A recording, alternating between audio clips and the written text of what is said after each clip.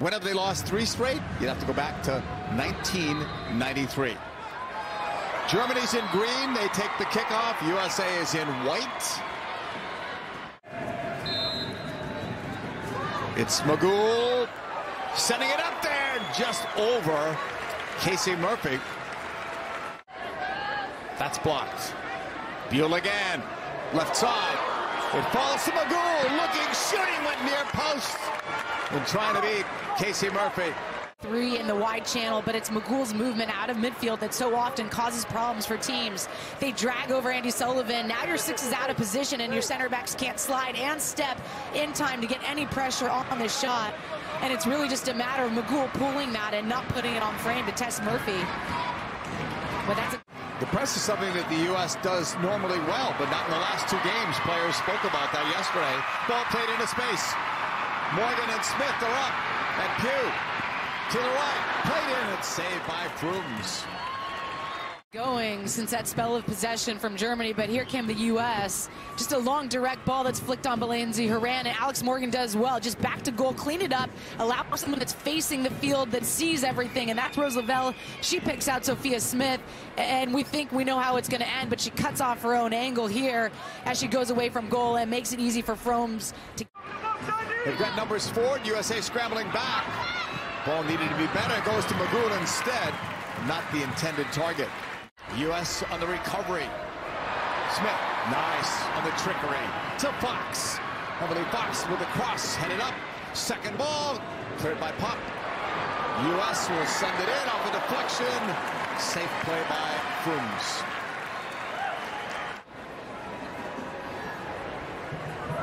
U.S. pressing, winning the ball. Pugh has help. Trying to play it across, it's deflected. That took too long. Knocked Chicago out of the playoffs, you know, highlighted some of the issues that the U.S. has in net. Ooh, Royal playing it in, that net was open. U.S. is giving up a lot of room here, last few times up the field. Well, it's Pop out of midfield. She steps in, wins the heavy touch from Sofia Huerta. Now she continues her movement in behind. She's onside because Gurma absorbed the space, and Murphy reads it well, comes off her line, just put enough pressure on Pop to make her glance that wide of the net. Ooh, Newskin gives it away. Here's the U.S. with Lavelle, leading it. Smith over the bar. Ball out by Newskin. Pugh takes a couple touches to clean it up and then finds a free player in Rose Lavelle, waiting for that run to come. The overlap from Sophia Smith, but just falling away from this. Can't get it driven on the... Horan outside the circle, now inside, moving it. Lavelle, 16 in white. Huerta, free to cross. Delivers, header. It was there for Lindsey Horan. You see the time and space that Huerta has in this right channel, and you're thinking this is going to be picked out of the back of the net by Germany. Just well done by Rose Lavelle to hold that long enough for the advancement of Huerta, and then the surging run of Horan. She said she wants to get in the 18-yard box. She's doing it in club, and she wants to do more of it for country. Well, here comes the run, and just too much action on that. Trying to get into this near... A lot of Cook settles, drives it long. One down by Horan. Heavy touch. Lavelle kept it in. What a move there. Lavelle catching up. Foot save. And then a second one is a U.S. goal. Or not. Looked like it had crossed the line. I got to see this myself.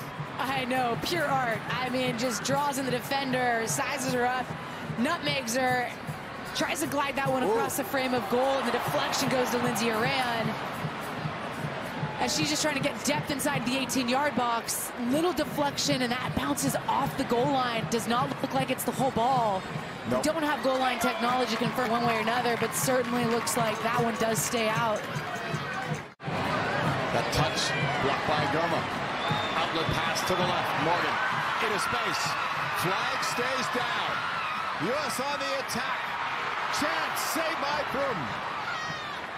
Lone striker above it. She runs that channel and now just uses the momentum of the defender to her advantage, cuts across her. Pop is number 11 for Germany. She's making her move, played short off the training ground to Magoo. And fortunately for the U.S., she was off target because it looked like that was a surprise. And that might be the last kick, Allie, of this half. Yeah, and it's a good look from Magoo. Not enough pressure on there, but she skims it. Good first half for them, despite that first opening 5 minutes or so. Yeah, it's wide open here from Fort Lauderdale. Second half after this halftime break. Come back with us. But it's 1v2 at the moment. 3 more Germany attackers on the move. Joining the group. Buell pushing it forward. Crumbiegel is in. Saved by Murphy. Buell again. Shooting at the post and in. Germany has scored. 1-0 for Germany. And Hagel is in. That's going to be one of the changes for the Germans. Latvein out, Uberdorf in, as we see the U.S. making changes too.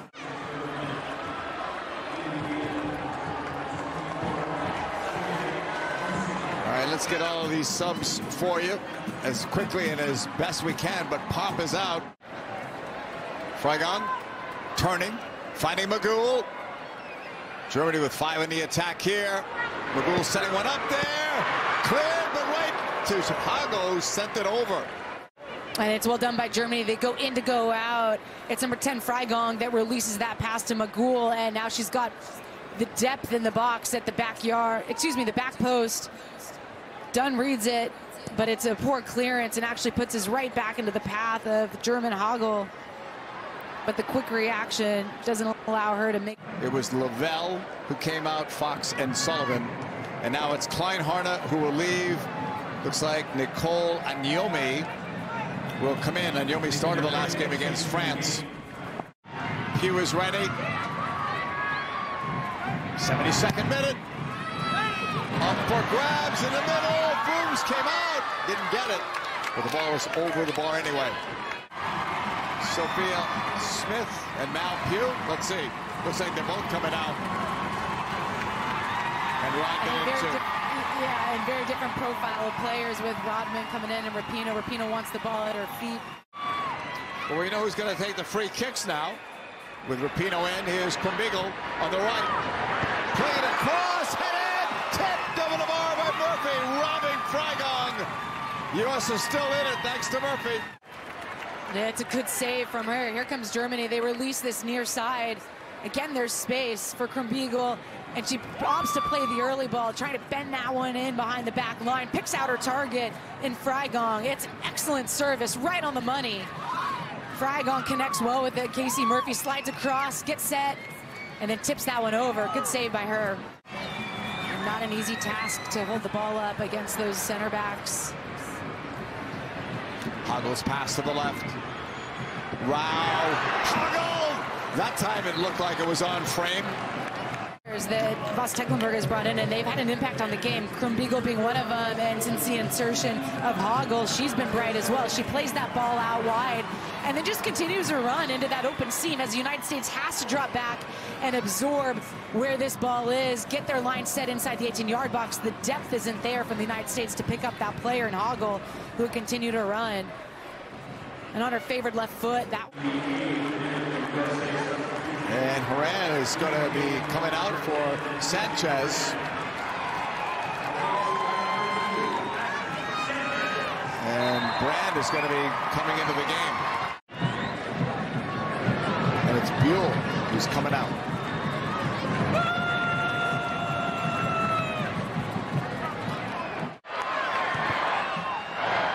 That one's blocked. Falls to Morgan. Into the middle. That's intercepted. Wilson block, Morgan, kept it in. Shot in the goal, it's tied. Rapinoe.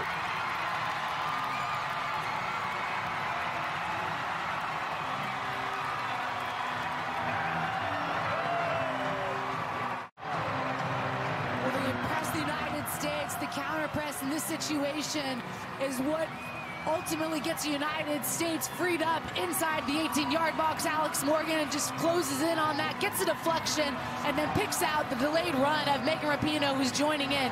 Here it is, the lengthy touch. Alex Morgan drives in on it and then picks out A perfect pass and finds Megan Rapinoe. We talk about the injection of youth into this team. Well, it's two veterans getting the job done and tying this game. In the circle, blocked. Foul on the U.S. Quick restart from Oberdorf. Well done. Braun on the left, in the box, has an angle, in front, Kumbigo! 2-1 Germany!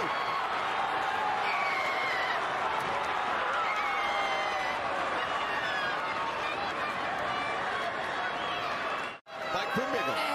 And it's just a heads-up play by Oberdorf. She puts her hands on it, it's the quick restart, and this is the pace of Brand. Not only does she get the edge on Alana Cook, but she also bodies her off, holds her off that pressure, and lays a perfect ball across that back line of the United States, who is still trying to recover and get back into position. And then it's just the easy put away from Krumbiegel, who gambled with her partner and arrived in the box to put Germany up 2-1. I mean, the United States is going to be holding their head over this one. I think lack of final product in the final third is the first thing that jumps out. And you start to look at the United States and how they've gone about it, what that style of play looks like. Where is the freedom? Who has the freedom? Who is going to hold down the fort defensively and provide that solidity in the center of the park? This is a big win for Germany, and you could say a big loss too for the U.S., not used to losing, as we said.